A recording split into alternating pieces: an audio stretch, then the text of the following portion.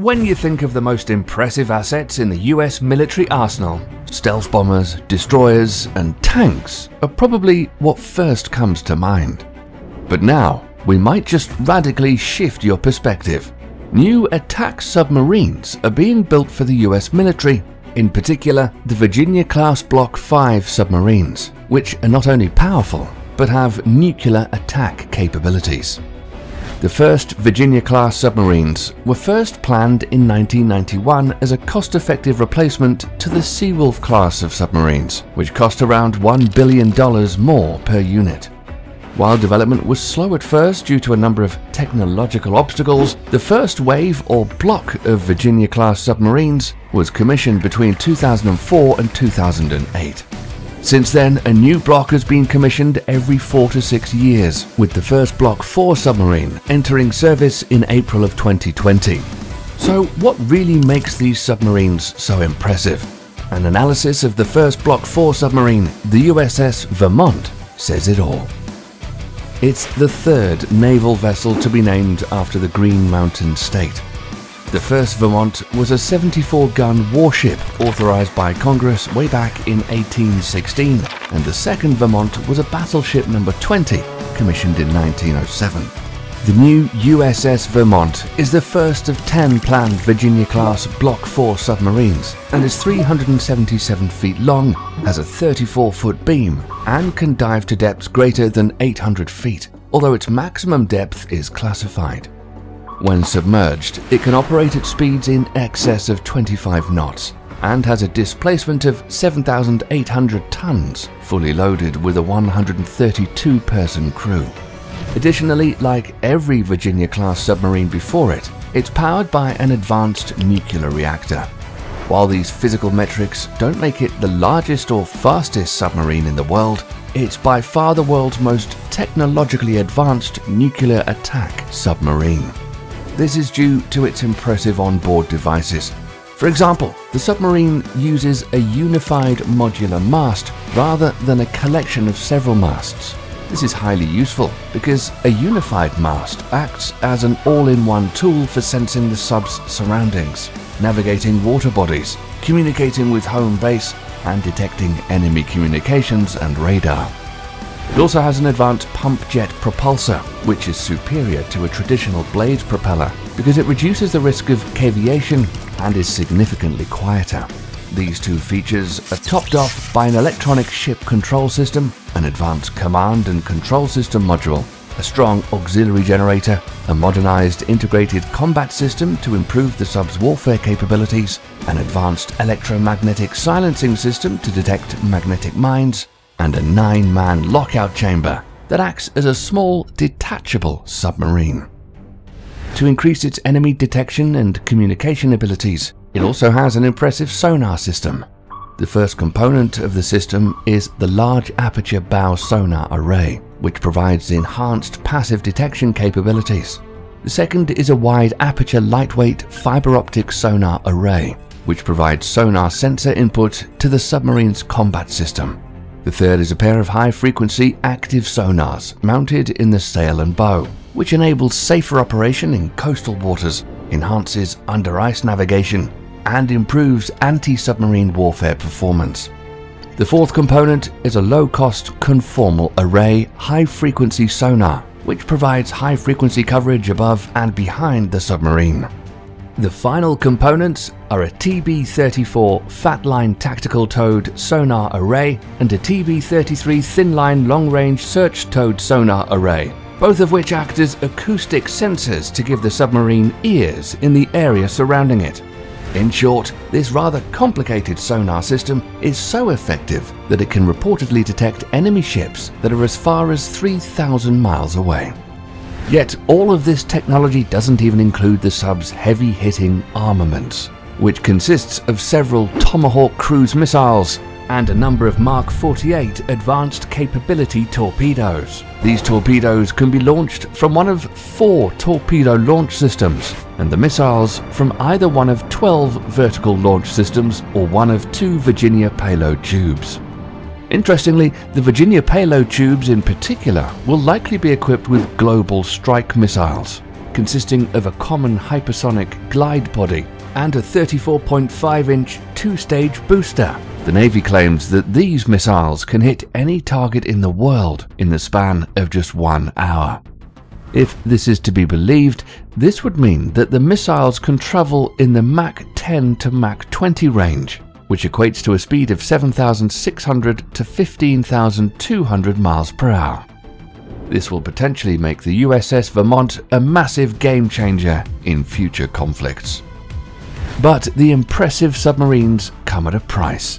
The new Block IVs that are equipped with the Virginia payload module cost a hefty $3.4 billion per unit, and the future Block Vs are projected to cost about $2.45 billion per unit. With the Virginia payload module being a large factor in this high price, the reason why it's so expensive is due to its sheer size and capability. Coming in at 84 feet and built into the hull, this massive module is comprised of 4 payload tubes that can store as many as 28 Tomahawk cruise missiles, adding up to a grand total of 40 cruise missiles when including the sub's bow tubes.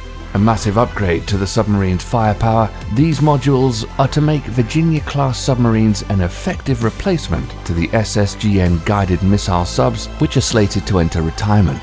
Thus, the importance of the Block V submarines and their Virginia payload modules cannot be understated. And, as put by Rear Admiral David Goggins, a generational leap in submarine capability for the Navy, these design changes will enable the fleet to maintain our nation's undersea dominance. However, these costs may soon be justified. This is because the US Navy has big plans for the Virginia-class submarines. This is because, unlike their predecessors, they will not only be powered by nuclear energy, but will use nuclear energy in their weapons. Now, that's not to say other submarines before the Block IVs have not used nuclear weapons. For example, the US government admitted to test launching 1 to 2 low-yield nuclear warheads from an Ohio-class submarine, the USS Tennessee, in 2018. Additionally, attaching nuclear weapons to seaborne vessels, be it a ship or submarine, is nothing new. In fact, about 22% of the United States nuclear arsenal is currently at sea. However, it is US policy to neither confirm nor deny the presence of nuclear weapons abroad. But the US plans for Block IV go far beyond simple nuclear missiles. This is because, while it's likely that nuclear missiles will be on board future submarines, what is more impressive is that the Navy plans on attaching nuclear-powered lasers to them. While this may sound like something out of a Star Wars movie, at first we were even surprised because typically lasers don't work well underwater. However, these lasers, which are to be about 300 to 500 kilowatts in strength, will come from a nuclear reactor that generates about 30 megawatts of power. And with this high-energy laser being mounted onto the unified mast system, the submarine's power store is not only more than sufficient, but strong enough to ensure that the laser's beam won't dissipate underwater. This high-energy laser is effective because it's a useful replacement for torpedoes or missiles when fighting against swarms of smaller targets, such as a group of enemy drones, speedboats, or anti-submarine helicopters. This laser weapon would give the submarine a big advantage in situations where missiles or torpedoes would be ineffective. With all this going on, it shouldn't come as much of a surprise that many countries outside of NATO have not been too fond of the nuclear test launches and weapon developments within the United States submarine programs. Russia has been the most outspoken critic of the program, yet even members of Congress were split over the issue. However, just like with any political clash, there are two sides to the story. The crux of the United States argument for low-yield nuclear weapons has lied on their use as a defense mechanism. For example, John Rood, the Undersecretary of Defense for Policy, said the deployment of low-yield nuclear warheads lowers the risk of nuclear war by helping dissuade Russia from initiating a limited nuclear conflict. This sentiment is echoed by General Hyten of the US Army, who stated that the adversaries of the United States believe the deployment of a low-yield nuclear weapon would not be responded to by NATO or the United States. Therefore, he believes that the first role of that weapon would be to act as a deterrent. Now, this makes sense to a point. After all, American adversaries such as Russia and China are known to have a stockpile of low-yield nuclear weapons. Therefore, if the US or one of its allies were to be attacked by one, it would be appropriate for the US to have a stock of them in order to appropriately respond. However, in the same meeting, General Hyten was asked whether the US would have targets in mind for these weapons, and General Hyten responded that, "I'll just say for the record that yes, there is. This is concerning because it exposes the willingness of the United States to use those weapons not just defensively, but perhaps offensively." Additionally, Moscow has repeatedly rejected US allegations that Russia was considering a nuclear conflict. After all, Russia has argued that a limited nuclear conflict would inevitably escalate into a full-blown nuclear war. Therefore, Russian Deputy Foreign Minister Sergei Ryabkov has called it very alarming that the US views a low-intensity nuclear conflict as a feasible option. As a final note, it should be recognized that US President Donald Trump pulled out of the INF with Russia in 2019. And the Russians are not hopeful that the US will extend the New START treaty, which is set to expire in 2021. Considering that this is the last remaining arms control deal between Russia and the US, it's not hard to see why Russia is concerned. Yet, whether the rest of the world likes it or not, Congress approved the development of several low-yield nuclear warheads for submarine-launched ballistic missiles in late 2018. However, the question still remains, is the USA looking to start a nuclear war? Or is the country just trying to defend against Russian aggression? While the answer to that certainly isn't clear as of now, all we can really do is wait and see. We welcome your comments. Stay informed on scientific and military events by subscribing and turning on notifications. Thanks for watching.